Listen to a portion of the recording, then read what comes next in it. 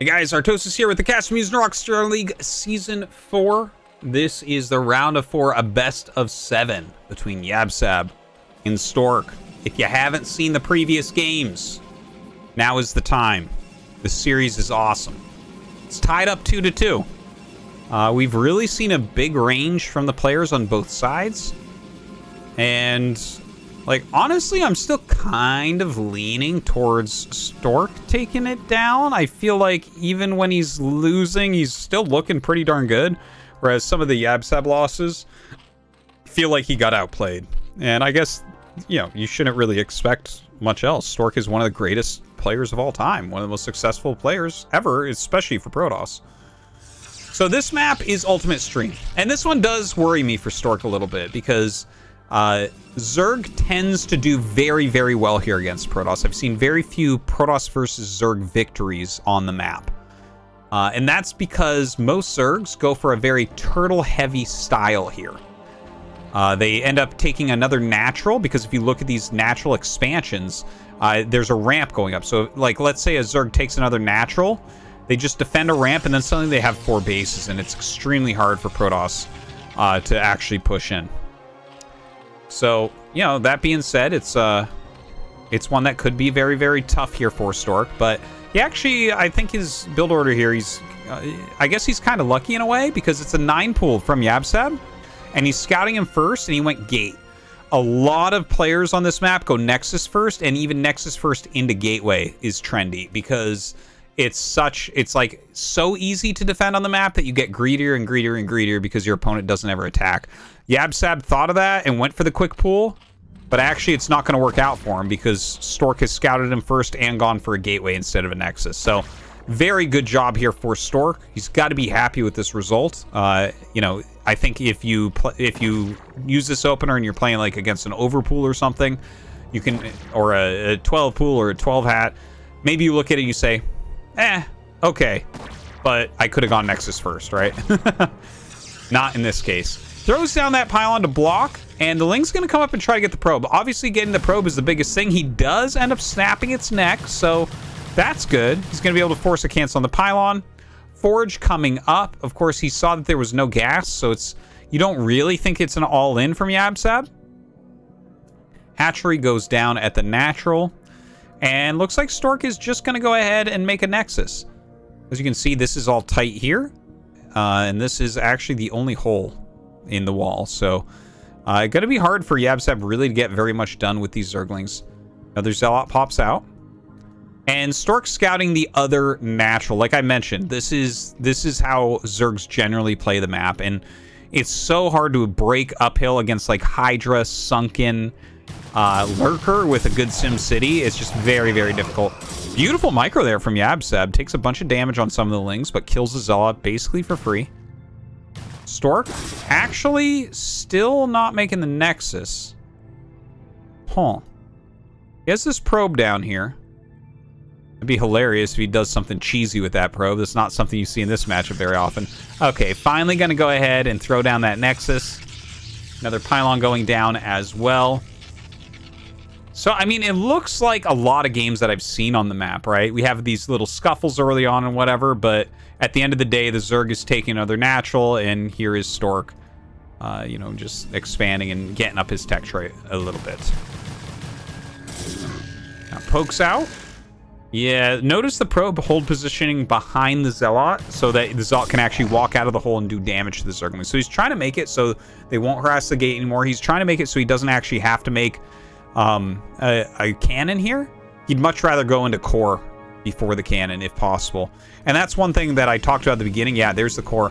I talked about this at the beginning of the series, how I feel like Stork is someone that I've seen kind of go down the same road as Mini very, very well, where he's getting extremely greedy. Like, look, second gas, no cannon still. And we haven't seen that so much in this series, but I think Stork has played the series very well, so I can't really fault him for it. It's not something that always fits these greedy openers. But in this game, it's working out really, really well.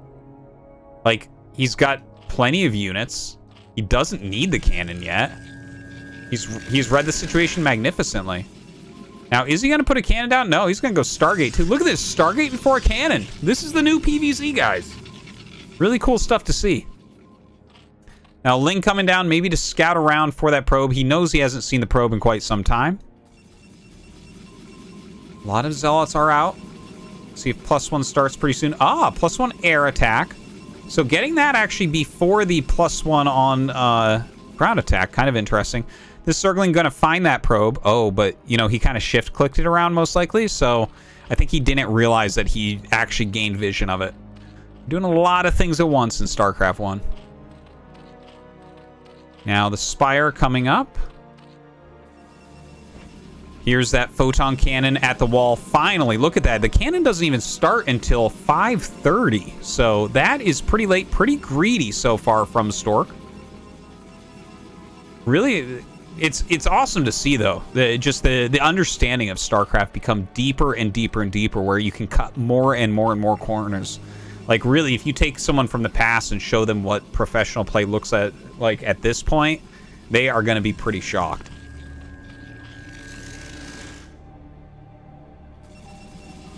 Ooh, second Stargate. Okay, I was wondering about this because he did skip out on that +1 attack for the Zealots. So he's actually going double Stargate into Citadel. So he's going to have a lot of Corsairs. If yabsab actually decides to go Mutas, which it looks like he's going to since he's getting Flyer Carapace, which of course Stork can't see, that's going to be huge for Stork, right? You don't want to show that you're going mass Corsairs, but he is going to have quite a few of them.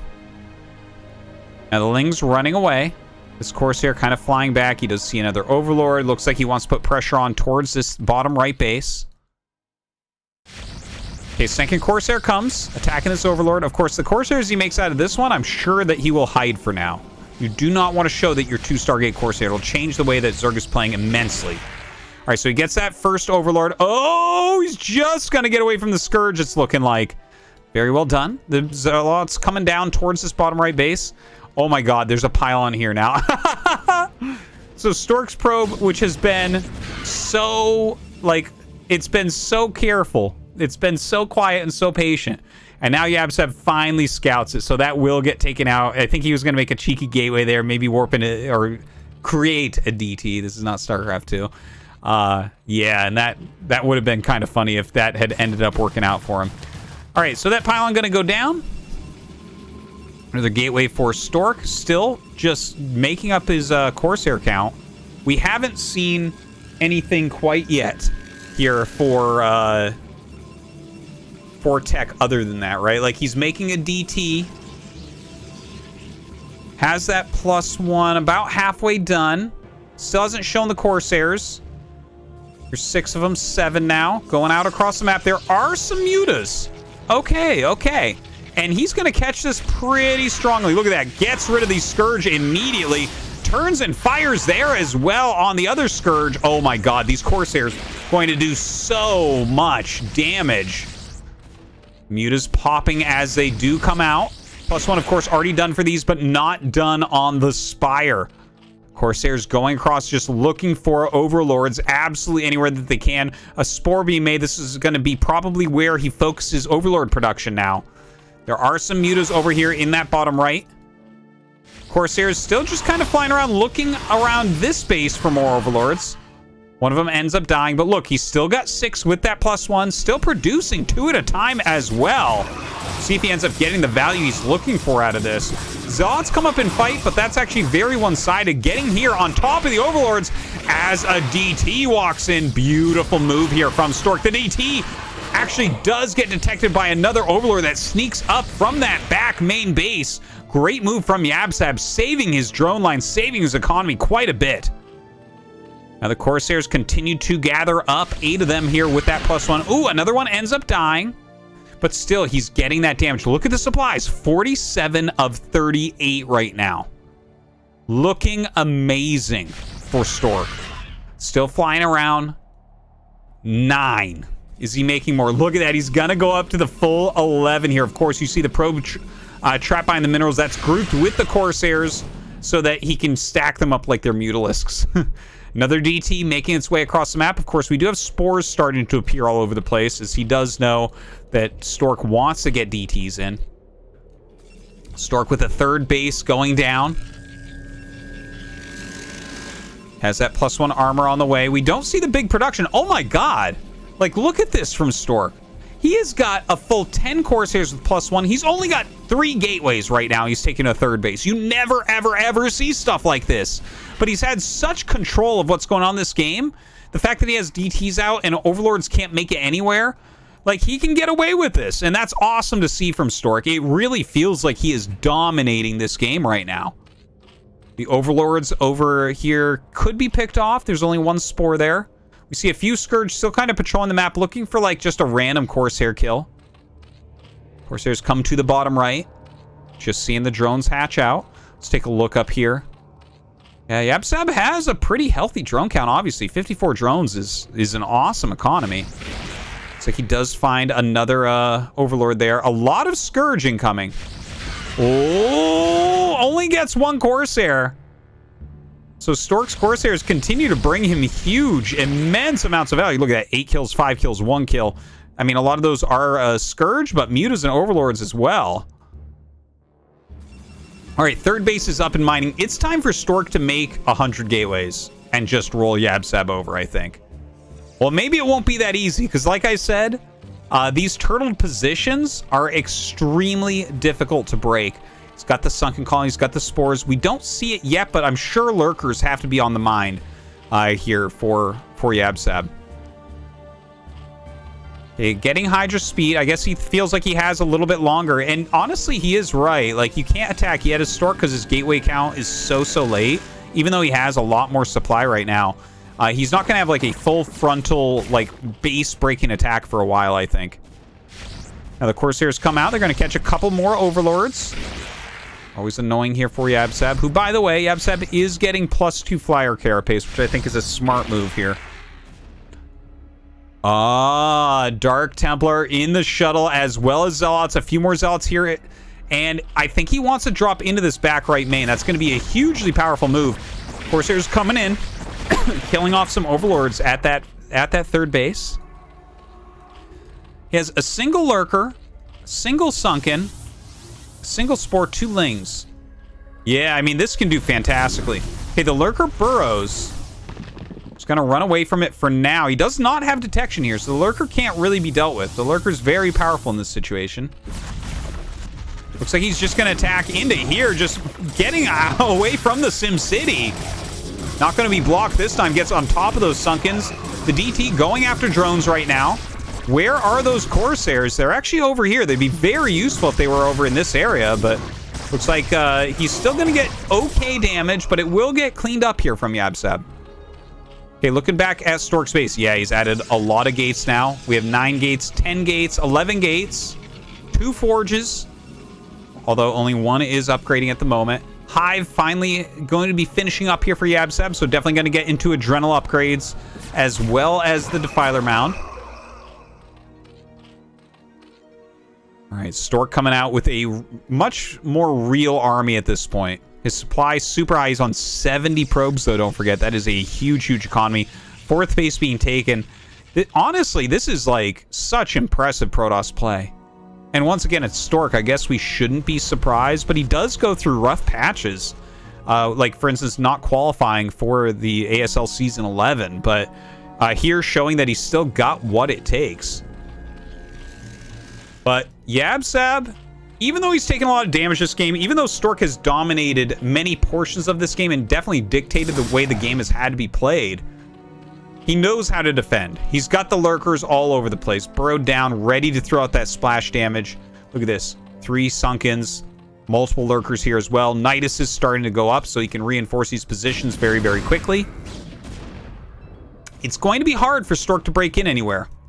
But, oh my god, Fleet Beacon. I love it. I wanted to mention this, that in this type of situation, I would love to see a defensive web. The web is just, it's awesome against Stag D, obviously, right? Like, you just throw it over the Sunkens, and you're not going to be able to do any damage with those Sunkens, right? They just don't attack at that point. We almost never see it, but I love that Stork's getting the Fleet Beacon. If he adds carriers in, too, that's amazing. If he gets +2 attack, that's amazing. It's just something we don't see often, and it's exciting to see it from Stork.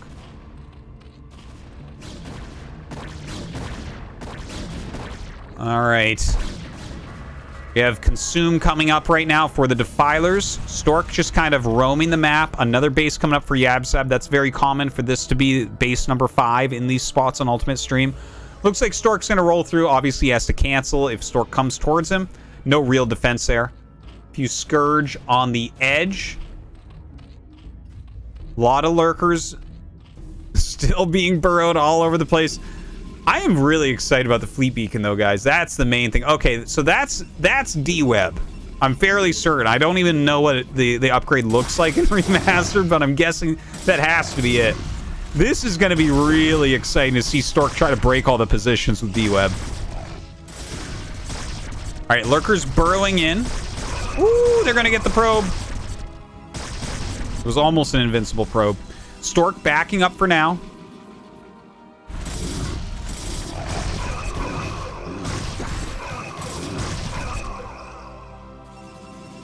All right, Stork going into the middle of the map. Okay, he does have Kadarin Amulet almost done for for the High Templars. I'm laughing because I see this. Okay, maybe that's D-Web. I don't even know, guys, but it's one of them's maybe the other one was Corsair Energy, or maybe that one's Corsair Energy. I don't know. Anyways, it's exciting to see him get these upgrades that we don't even know what they are. Stork is really playing a different game here. Okay, storms go down. Stork just walking over here. Looks like his main aim might be to get rid of this base. I think he might be able to pick off some of the buildings here as well with his overwhelming Dragoon count, but not sure if that's the actual aim. Corsairs still kind of patrolling. It seems like that's almost an anti-drop location he had him sitting in. 5th base will get canceled. A lot of units coming up here from yabsab. I don't see a Defiler with it. I'm actually a little bit surprised. Okay, there's the Defiler. Definitely when you start moving around with an army like this late in the game, that is something that you're thinking about. Oh, and the D-Webs go down. Okay, so he forces those Lurkers back very, very well. D-Web is almost the opposite of the Dark Swarm here, really destroying something like a Lurker. Love to see it. And it has to catch yabsab off guard. Like, I mean, I watch almost every single pro game, and you literally never see it.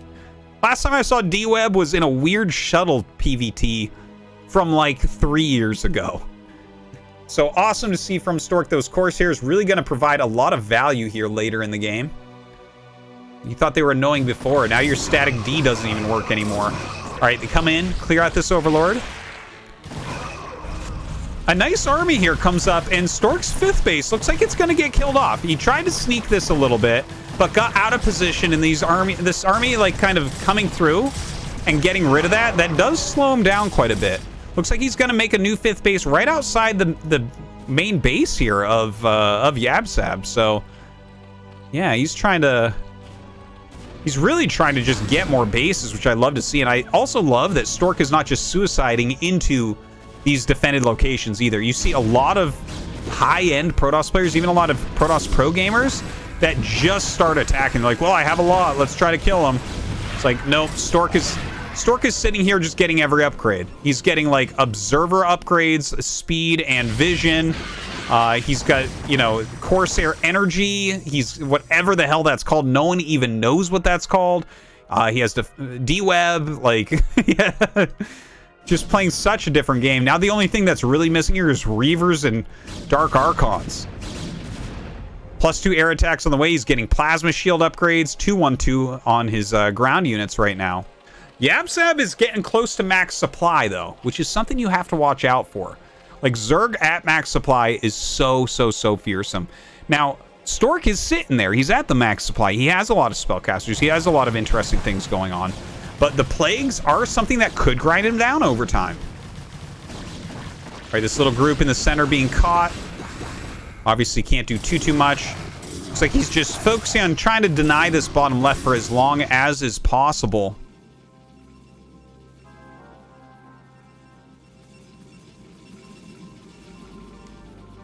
This is actually just a crazy game right now. They're both going to be maxed out. I want to say that Stork is winning, and I think he is winning right now, but I can absolutely see yabsab coming back and taking this game. Like, I'm not sure how Stork is supposed to finish him. I guess, is the main thing here. We see a second robo is being made, so definitely that means a lot more shuttles. Reavers should be added in as well. So maybe he's adding Reavers to his pushes. That definitely would make sense. All right, a big push coming in with a Defiler there. Gonna eliminate these Zealots. Try to push forward. Ooh, that's a very good storm. Another nice storm does go down. Gonna pull these back for now. Under that Dark Storm, of course, these cannons don't do anything. Hydras that pop out do get killed off. Of course, these Dragoons also do not do anything. Got to get some other units in there. Oh, another Dark Storm attack actually takes out this base. Oh my god, yeah, see what I mean? Yabsab turning this game on its head. Stork is still maxed. He's still got a great army and everything, but losing a couple Nexuses would be huge. Of course, for Yabsab catching up. We still see all these Dragoons doing absolutely nothing here but take damage. All right, some more storms go down. That one lurker under there, almost invincible. Finally, a storm goes down. And of course, you got to remember that actually Archon attacks are ranged, but they have splash damage to them. So one lurker underneath can't really be hit. You have to put a unit on top of it to attack. This is killing me. Okay, throws the storm down. Oof, a lot of damage being dealt. Okay, I think a plague going to come up. Yeah, nice plague goes down. Another group of units going down here to that bottom left. Oh my god, is Stork going to end up losing this game? This is actually getting out of control. Stork is down below max supply. He's remade this Nexus, not even close to done. He still has this one, very little mining. Main base mined out. Natural mined out. Third getting low. I'm nervous for him now.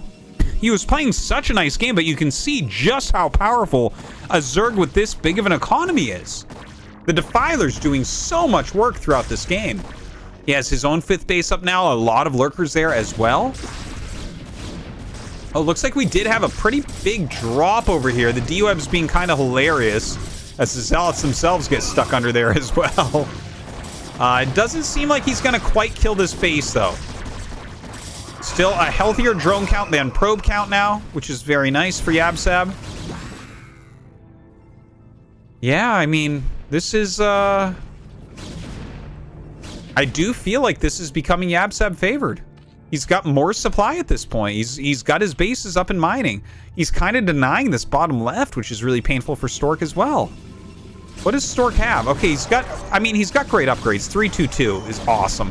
He's got a good amount of Archons, some Dragoons, some High Templars, some Zealots. Still got his Corsairs, which continue to add value throughout the game, which is cool. But yeah, the Defiler's marching in. This is getting a little bit sloppy from Yabsab. All right, a plague goes down. Not the best plague, honestly. He gets a pre-plague Dragoon. He gets an Archon. They don't care.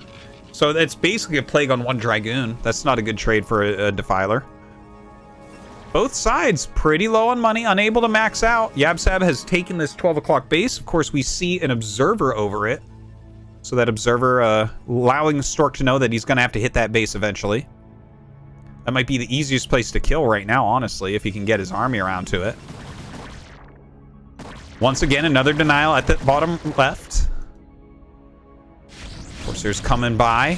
Sweep out some of these overlords that go through the center. Wow, this is getting to be a lot of lurkers right now.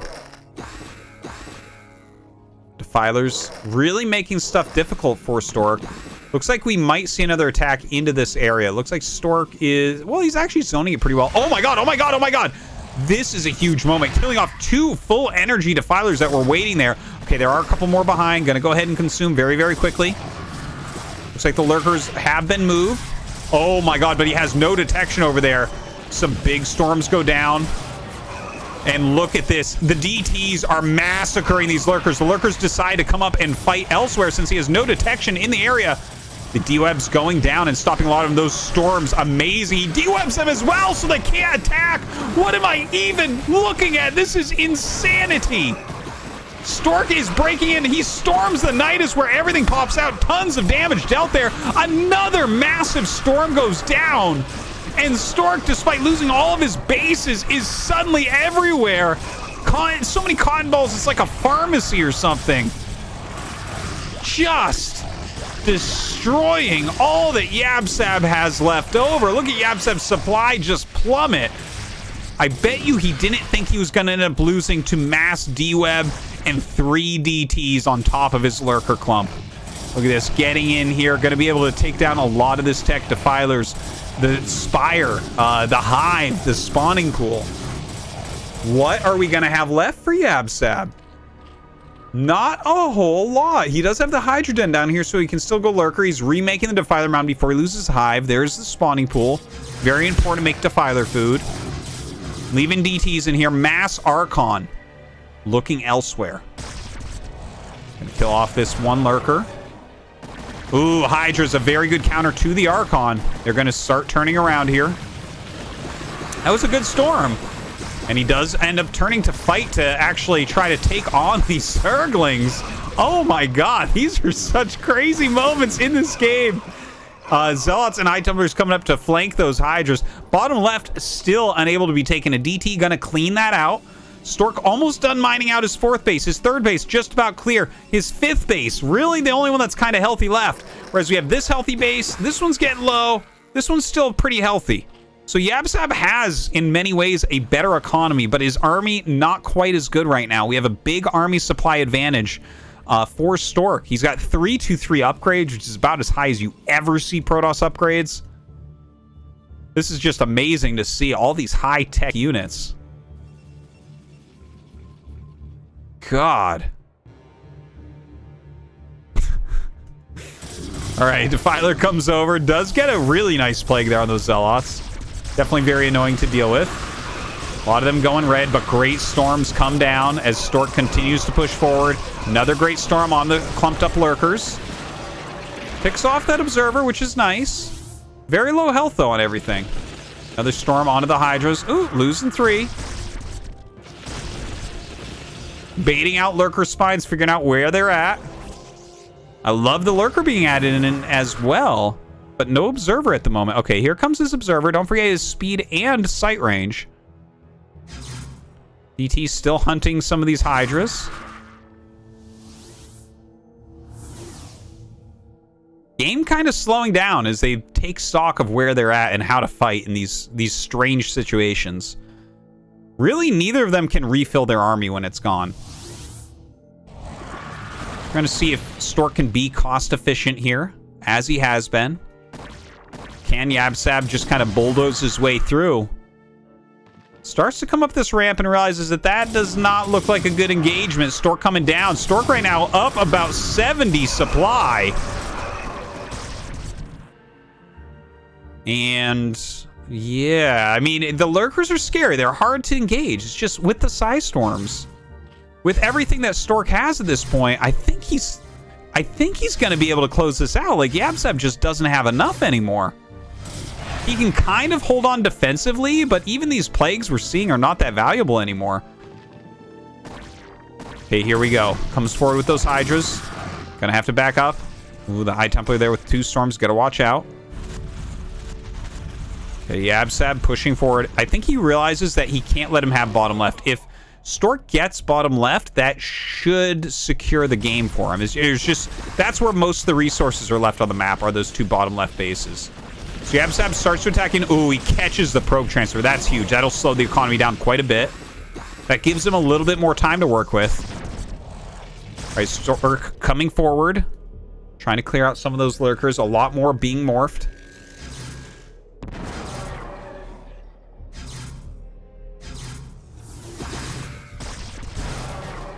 And, well, I mean, the DTs continue to be annoying. Do get picked off there by the Lings as an Overlord comes. More coming for that detection. The Reaver being really, really valuable. I think this is the only Reaver we've had this game, but it's actually done a hell of a lot. 8 kills on it now. Creeping forward. Oh my god, there's like no Hydras. The Corsairs can just massacre. Oh, never mind. There are more Reavers. 2 more up here. So 3 Reavers, 4 High Templars, Archon, 2 Cannons, and a Zealot. The Commander. Amazing for Stork. I don't think it can be broken, honestly. Look at this. Oh my god, the rest of his army coming as well. Okay, yabsab, I feel like this is going to be his last-ditch effort here. He has to break this area. Okay, a plague goes down. The D-webs come out. Oh my god. Just crazy stuff here. And Stork going to hold on easily. easily holds on here. Yabsab. Very little remains. Still mining. Some. But I think losing that army, you're not going to get it back. Stork is going to get further and further ahead here. And that's it. GG. Stork on match point.